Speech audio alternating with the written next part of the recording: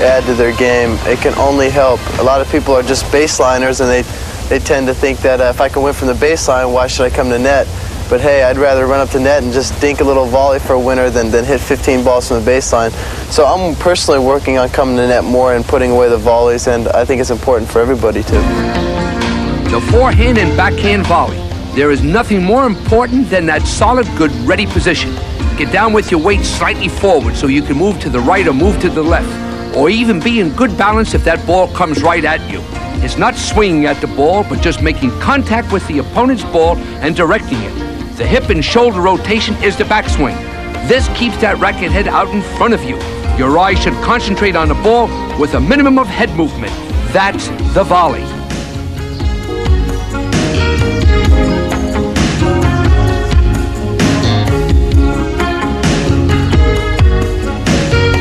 Let's talk about the serve.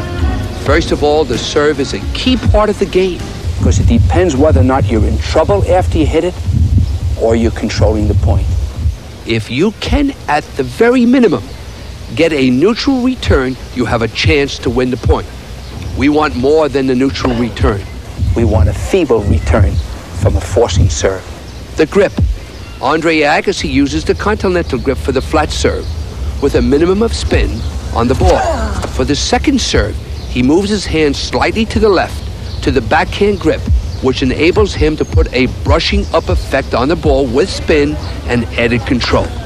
The same is true for his kicker serve, which Andre will use as a first or second serve. 2. The toss. The ball and racket must work together. No matter what serve motion you have elected, the ball and racket work together, giving you rhythm and timing. The toss is essential. You must throw the ball up high enough to give you time to get that racket around so you can make contact in the same place over and over again. Normally on the first serve, the best place to toss the ball is slightly in front of you and in the area of your left foot or your front foot. On the second serve, a small variation with the ball thrown not so far in front and a bit more to the left. For the majority of players, the tossing area doesn't change much because they want to disguise the type of serve they are going to hit up until the point of contact. The ball and racket must work together to be able to reach up, make contact, get that racket going, and a big follow through. At the point of release, the left hand must be fully extended, pointing upward while the right hip and shoulder are rotating in a slight downward motion, preparing the racket head for its accelerated upward motion. Do not forget the use of the legs in the serve. It's so essential to provide the extra power and upward movement towards the ball. Getting the thrust from your legs and getting that right side to rotate at the same time towards the ball will give you the feeling that you are attacking the ball with confidence. Another thought to the serve is, where do you end up? Does your left foot come forward? Do you jump up off your feet? Do you keep your left foot planted and go up on your toe and let your right leg come over? All of them are correct. Look at the service of today. Everyone hits it differently. The stance.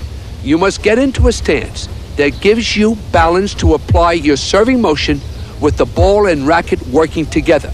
The follow-through. Whether you are a serve and volleyer or a baseline player, you must follow through into the court with your weight going forward.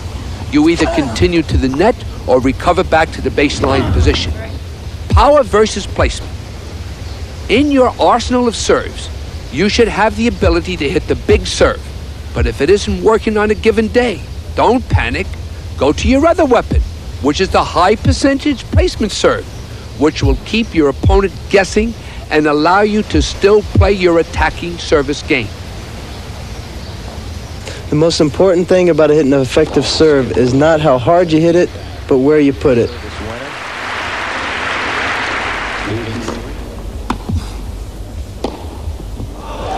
So watch here in slow motion the extension of my arms and also the racket head acceleration when I meet the ball.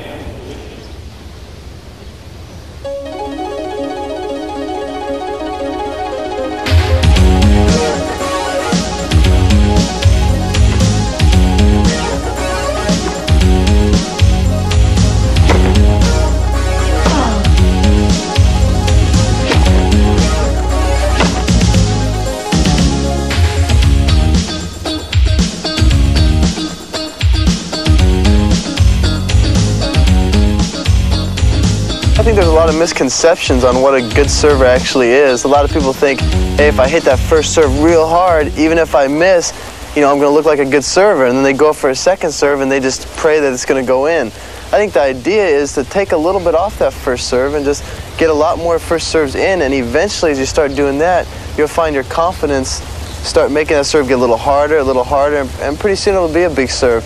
But it's important to work on your percentage more so than power, and work on your placement more so than power. And if you're moving the serve around, it's a lot more effective than people realize. The serve. It's very important that you establish a sound stance that enables you to have good balance in the total serve motion. You've got to go up after the ball. You've got to toss that ball up with your left hand. As that left hand is fully extended, the right side of your body has rotated with the hip and shoulders. Those legs are going to push you up and after that ball.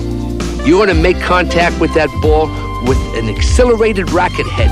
And then I want you to follow through with a big follow through on the completion of the serve.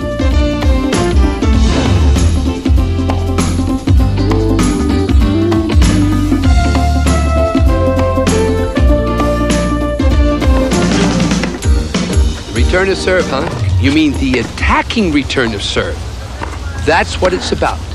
Andre Agassi, 4 and 5 years old, his father Mike standing behind him. Go for it, son. Hit it, son. Harder, harder, harder. That's why Andre Agassi's return of serve is a weapon. The mental attitude is positive. You are going to go for the ball. If you can return service, your serve improves immediately. Why? Because you know you can break the man or break the lady anytime you want. Let's talk about the return of serve. 1, the hip and shoulder rotation must be positive. 2, whether it be a straight back or a semicircle, it makes no difference.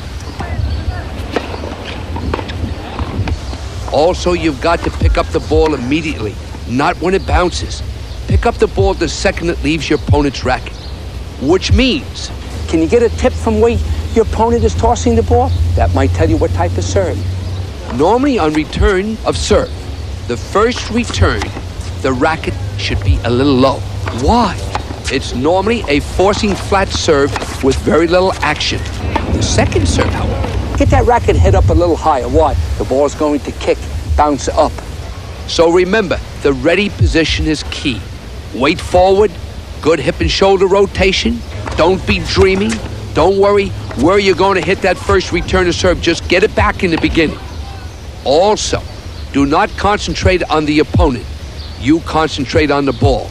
You have enough to contend with. The ball. You are playing against the ball, not the opponent. Get the ball back so that you put the opponent in trouble. If they're in a